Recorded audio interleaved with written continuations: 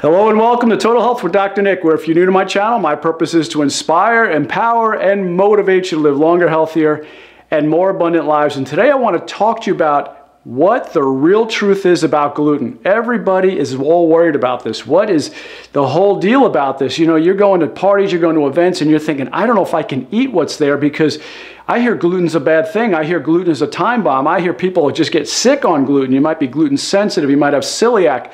What is the real truth about this, and why is it all of a sudden something that's been around for hundreds if not thousands of years? Why is this all of a sudden such a big deal? What has changed with gluten? What's going wrong with this? And I'll tell you, if you really want to know, make sure you watch to the end, because I'm going to tell you exactly what the real problem is with gluten. But guys, if you like what we're talking about, make sure you like, share, comment, and subscribe. Make sure you click that little bell notification so that you get notified every single time I make a video. And guys, if you're looking to get more help with the keto diet and you're thinking, I'd really love to get into the best shape of my life. I've heard so much about keto, how beneficial it is.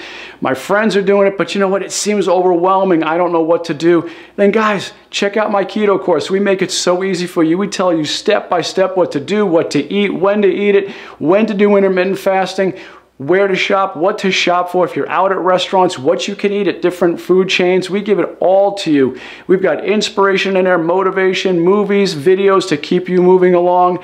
It is by far the best program out there on the market. So check it out. See if it's a fit for you. Like I said, in the link right below, you can click on that and you can get started today. Anyway, guys, once again, let's dive into this, because I tell you what, gluten is probably one of the biggest problems we see today. People are going to restaurants, they're going to parties, they're going out thinking, I don't know what I can eat.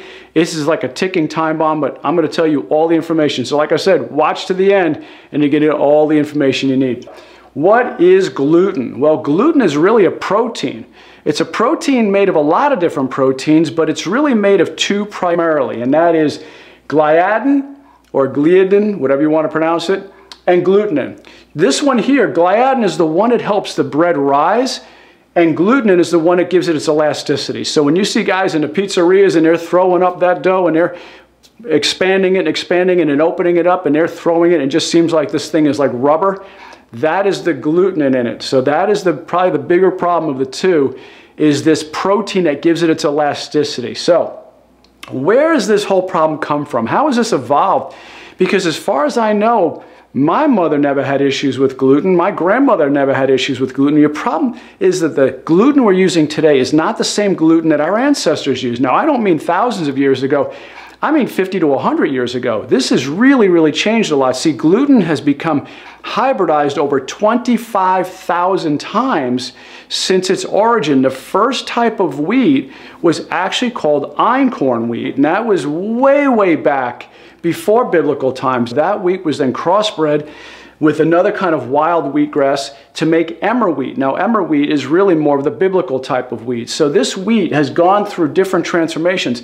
Einkorn wheat had about 14 chromosomes. The wheat of today's got like 42 chromosomes. So it's almost like frankenfood. It's not even the same thing. Imagine if we went from the chromosomes we have, 46, to all of a sudden 90. We would have 2 heads and 6 arms and things like that. So to think that the same wheat that was used by our ancestors is the same wheat that is today, it is far from it, not even close. And that's the problem. Our body doesn't know what to do with it, how to process it. It is way too foreign because of all the over-hybridization. The wheat we think about when you're hearing America the Beautiful and all these songs where you're seeing wheat blowing in the wind and so on, you're thinking it's 4 or 5 foot wheat and it's blowing in the, you know, in the hills and the harvest land and all the Midwest and all that, and it's just this beautiful wheat. Well, it's not that kind of wheat anymore. Wheat had to be hybridized to make it more drought resistant, heat resistant, and also too, so it can grow more berries. See, wheat is called a berry. That's what it is. It's like almost like a piece of rice, except in wheat it's called a berry. Well, if they want to get a bigger harvest and more berries, you can't have 4-foot stalks because the 4-foot stalks break off. So you have to start to grow the wheat shorter. Now, today's wheat is called dwarf wheat, and it's about as high as your kneecap. That's about it. It's about 18 inches tall, so it's not the same wheat. You wouldn't even recognize it anymore because it also takes less for the nitrogen and other chemicals to get up into the berries if it's got you know, a shorter stalk. Shorter stalk, the nutrients can get there quicker, the chemicals they're using. So one, it helps with drought resistant, heat resistant, helps the nutrients get there faster, and it helps the stalks from breaking to have this now dwarf wheat. Well, here's the problem. So when they broke wheat down in the chemical laboratory and they put it under different enzymes, it actually broke down into something called an exorphin. And exorphin means exogenous morphine, meaning a morphine from outside the body. See, an endorphin is the morphine that you get from inside your body. That's what your brain makes. An exogenous morphine, or an exorphin, is what comes from outside the body. What then happened is they named it gluteomorphin. Now, gluteomorphin means that it's a gluten type of morphine. Here's the problem. This binds to the same receptor sites in your brain as opium and heroin do. And how they found this out was when people would go to the hospital suffering some type of reaction because they were strung out on different drugs, heroin, opium, whatever it may be. They gave them a drug called naloxone. And when they gave them naloxone, it actually broke that connection between their brain and the drug in a way so that they weren't having that same kind of high. They came off the high. Well, what they found was when they gave that same drug, naloxone, to people in a study that were, you know, eating different types of bread and so on, they found that they ate 30% less bread. So they found that, hey, they didn't get the same high, they didn't eat the same amount of bread, less calories, they didn't get high from the bread. See, many times people will tell me, my patients and different people I talk to say, Dr. Nick, you know what, I don't have a problem with sweets. My sweets aren't an issue. I don't get into the cakes and the cookies and the pies and the pastries. My problem is, I can't give up the bread. The bread's like a high, and you know it. You see that. You maybe start to eat bread, and you start to feel good. Next thing you know, you're eating a muffin, and you're feeling good. You start to crash during the course of the day, and you're looking for another muffin or something. You're looking for something else with that wheat type of component, because now you know it binds to the same receptor sites in your brain as heroin and opium do. So this is a high that you get. That's one of the reasons why you have to break your gluten addiction. If it's not just for the simple fact that it tears your insides up, your intestines, it's because it creates such a high that your body then starts to revolve around your eating habits for the day. You start to look for that next time when you're going to get some bread, or next time you're going to have some coffee and a muffin. It really becomes so addictive. Now, different symptoms come with gluten sensitivity, and I could tell you that people have different sensitivities to this.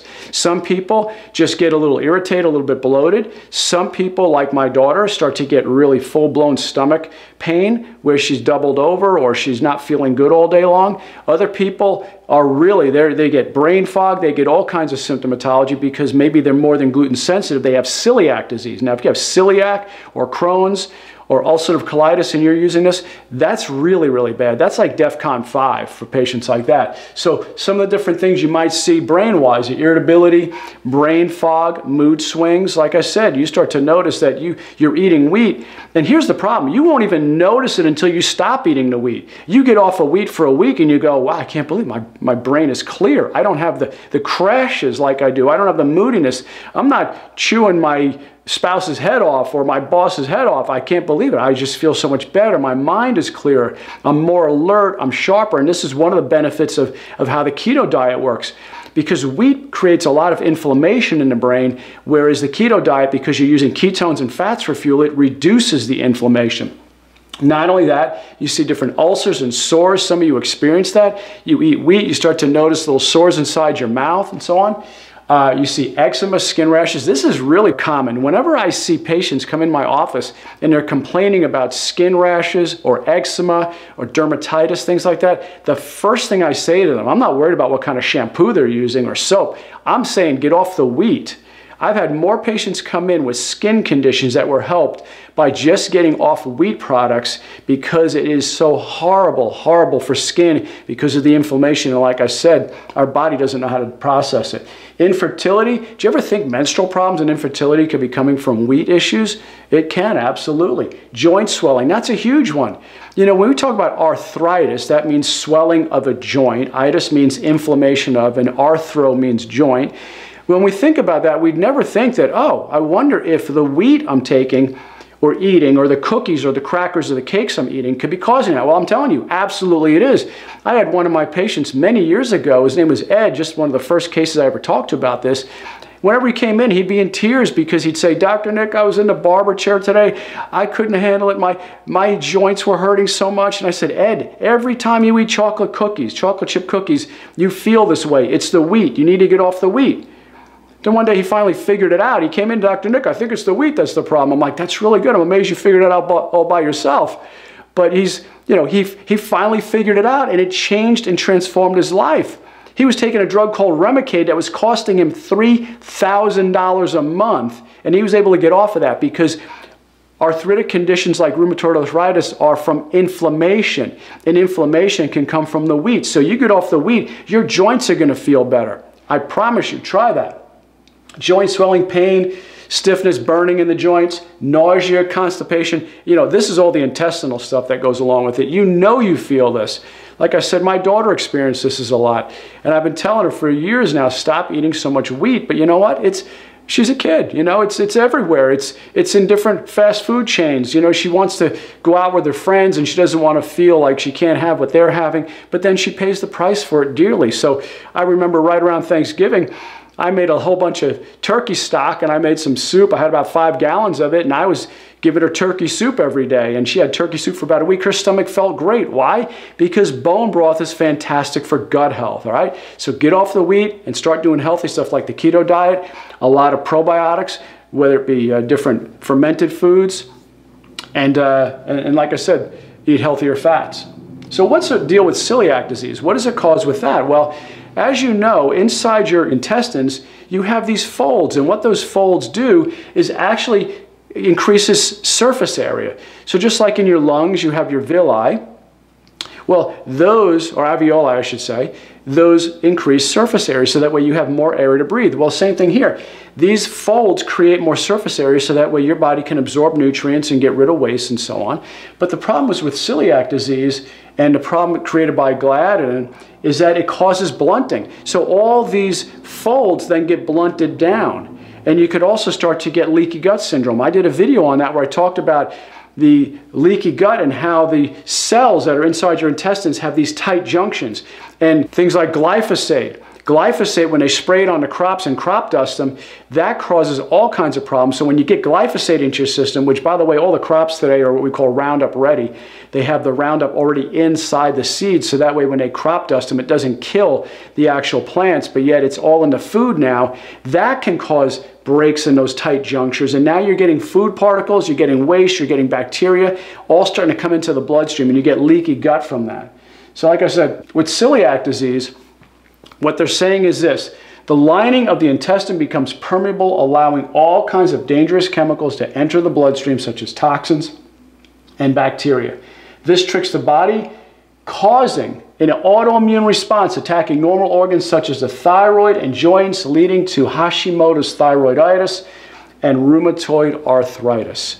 So once again, when you start creating problems where it's like celiac disease, it creates autoimmune disorders. And many of you are experiencing that. Like I said, you start to notice whether you have Hashimoto's or you have eczema, dermatitis, things like that, all caused by problems coming from the inside out. You can't keep going to the doctors and getting lotions and creams put on that. It's not coming from the outside. You didn't brush up against something.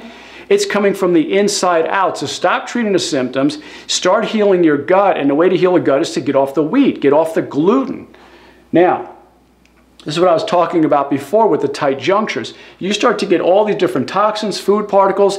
These are your cells in the lining of your intestines. You have all this. This is all what's inside your intestines.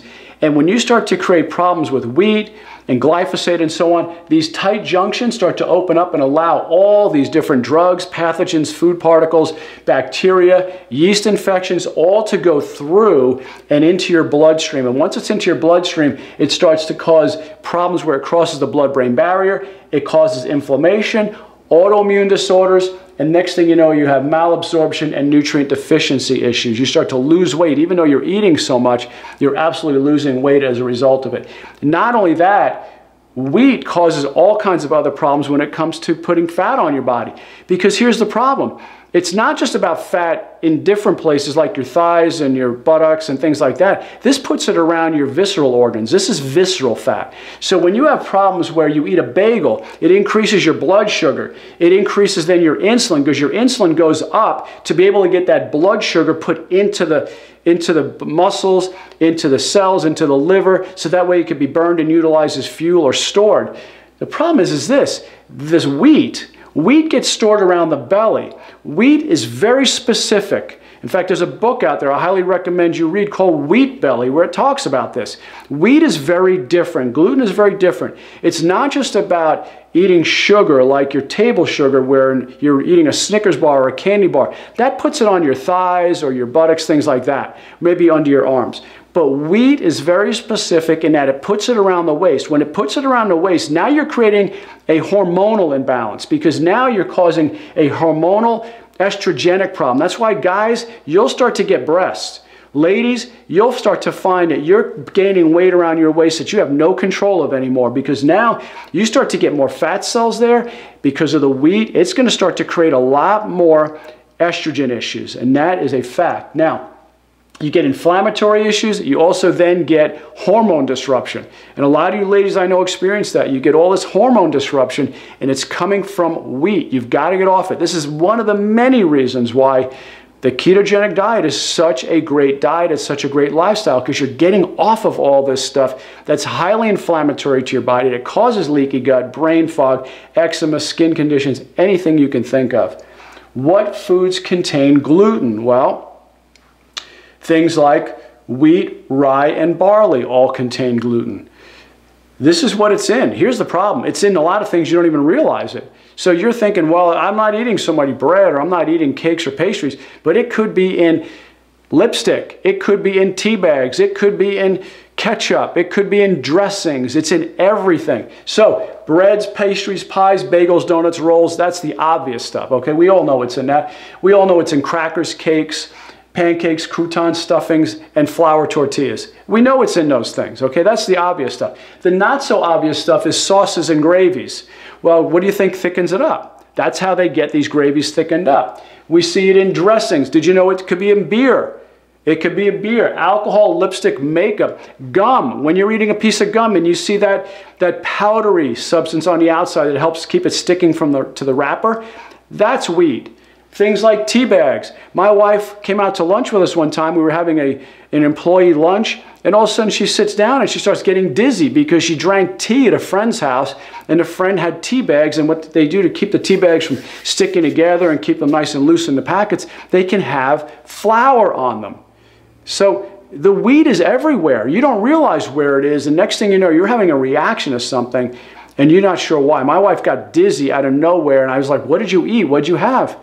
And she's like, I just had some tea. I said, honey, you know it could be on a tea bag. So I'm not trying to make you paranoid, but just be aware that if you do have a reaction and you do feel bad, where it could be coming from, and start to root out where you think gluten is hiding in your house that you're not even aware of. Who would have thought lipstick? Everybody knows crackers and bread and things like that, but lipstick, beer, alcohol? I'm like, you kidding me? Of course. If you want to drink vodka, have potato vodka. Use something like that if you want to have something like that.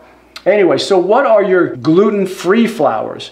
Well, your amaranth flour, teff flour. Now, I don't use some of these, okay? But if you're on the keto diet, you can't really get into some of those, like your brown rice flour, white rice flour, and gluten-free oat flour. Now, these are the ones you want to use if you're on the keto diet, is your almond, hazelnut flour, peanut flour, and of course, coconut flour, stuff like that. So you have your coconut flour and your chickpea. These are your nut flours. These are all over here. So those are the ones I would recommend. Mainly your almond and your coconut flour, the two that I typically use the most. So guys, I hope you stay clear of gluten. And by the way, whether you have a gluten sensitivity or not, it's still not a great thing to be around very often. So limit your time with it. Limit your friendship with gluten. Limit your friendship with cakes. If you're going to have them from time to time, that's okay. Have it on a cheat day. But I'll tell you what, if you're sensitive to it, you don't get a cheat day. You're going to be doubled over in pain. I've seen it happen to too many of my patients. So anyway, guys, I hope you liked the video. Make sure you like, share, comment, and subscribe. And by the way, before you go, don't you go anywhere. You check out my other videos, because if you like this one, you're going to love these two. They're all full of great information. Guys, I love and appreciate you. This is Dr. Nick. I will see you on the next video. Bye-bye.